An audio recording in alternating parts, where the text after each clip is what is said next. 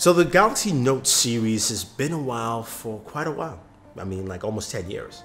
And the Note 9, of course, was the pinnacle last year of what the Galaxy Note series is. It's going to change this year with the Note 10, which we'll get to in this video. But the Note 9 is an interesting device. Design-wise, it's got that rectangular look, which is very Note specific. But I like the feel of the device. It's got features that even some of the S-Line this year doesn't have. You know, but I think a lot of users will understand that the Galaxy Note series has taken us from the small thinking of small displays to a much larger worldview. I remember the very first Galaxy Note. I was there at that event. It wasn't even an event. It was basically a pre-briefing, and it was exclusive to AT&T. And people said, I remember a big publication said, look, it's stupid. We don't need big displays. The pen sucks. So many things. But look at where we are today. The Galaxy Note line is one of the best-selling smartphone lines in the world. And Note users love this thing to death. I mean, my buddy Sam is a big Note user and he will not use anything else. He may try, but the Galaxy Note is his thing.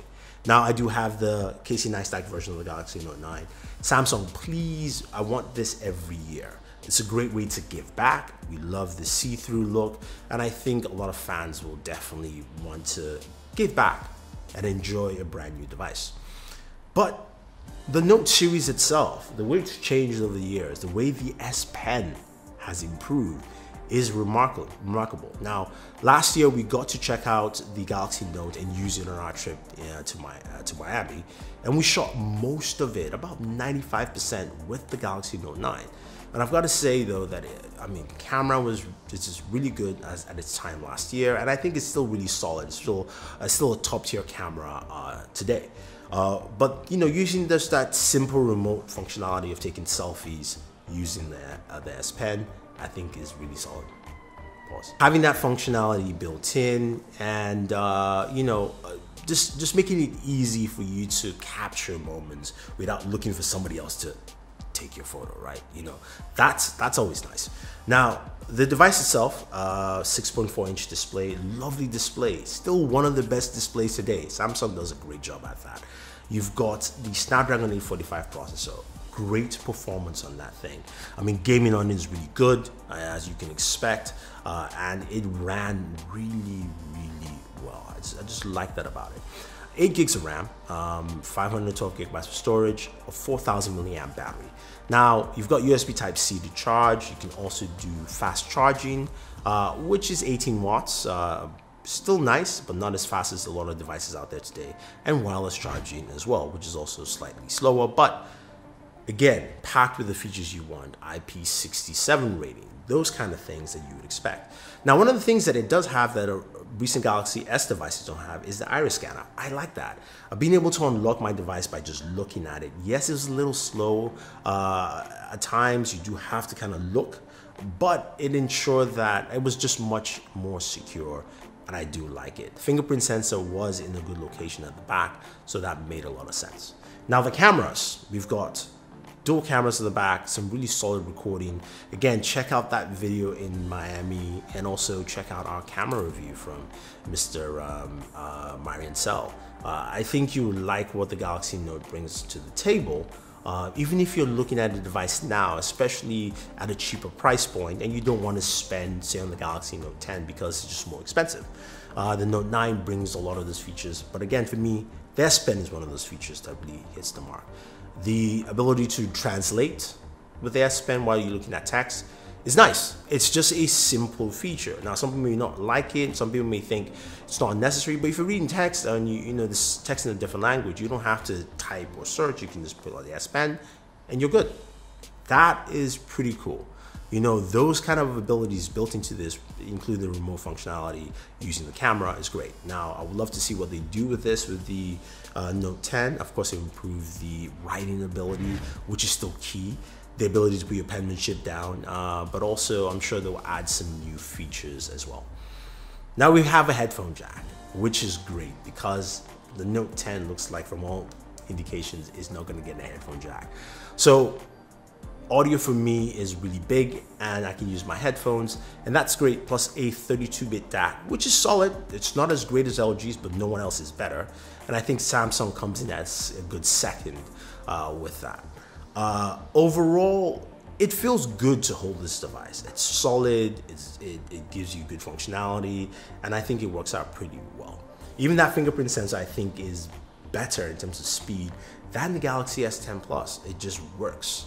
That's something hopefully the Note 10 will improve. Like, I like this device a lot. I'm a Note user.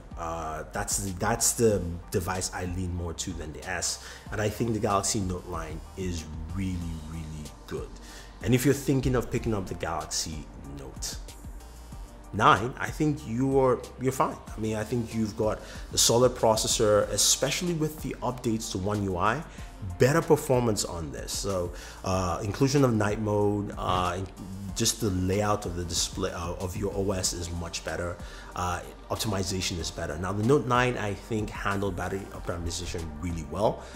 With One UI I think it's much better overall, and I think you see that performance really tapping into that 4,000 mAh battery. To me, it's better than my Galaxy S10 Plus. S10 Plus is good. The Note 9 I think is just better than that. So that's just something to take note. You know, the front-facing camera on this is the only part I'm not too fond of. I like what they've done with the S10, and of course we'll see that with the Note 10, but the Note 9 front-facing camera is okay, in my mind. That's how I'll put it.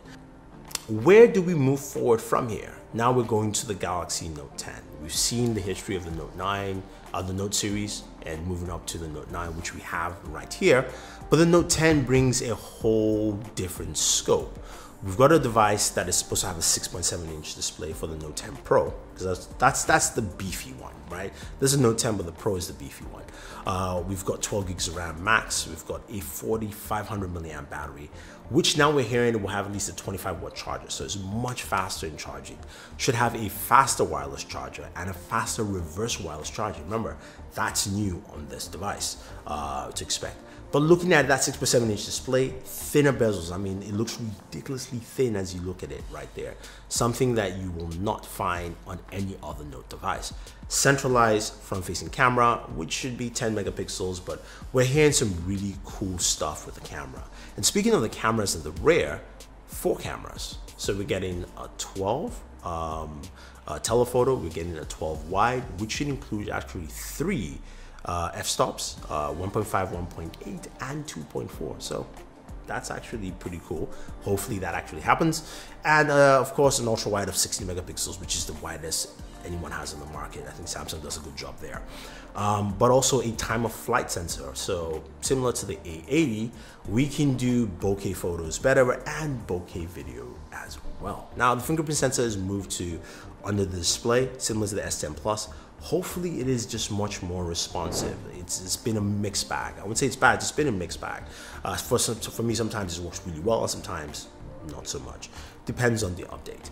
Now, I hope this version of the Pro, Note 10 Pro or Plus comes with 5G, so we don't have to actually have a separate 5G model of this device. But with the S Pen, I don't know what we're gonna get. I think we'll get all the features we had last year. I don't know what's new. I think that we improve the writing ability, so it's just much cleaner and better. But there's a lot to surmise there. I'm just excited to hear what are the interesting packages that are packed into the Note 10, because I think a lot of people would appreciate that. Now, it's going to come with the Snapdragon 855 Plus processor, same processor in the ROG Phone 2, which means we should get some really great gaming performance. And we'll give you a video on that because, of course, that's what we like to do here. We'll also give you a video on that faster reverse wireless charging. Is it worth it now to charge a phone? Not just a smartwatch or your earbuds, but a phone. Speaking of audio, no headphone jack. From all the renders we've seen, there's none. So that means that, you know what, we got to use wireless earbuds, and they've improved. I like that they've improved in terms of audio.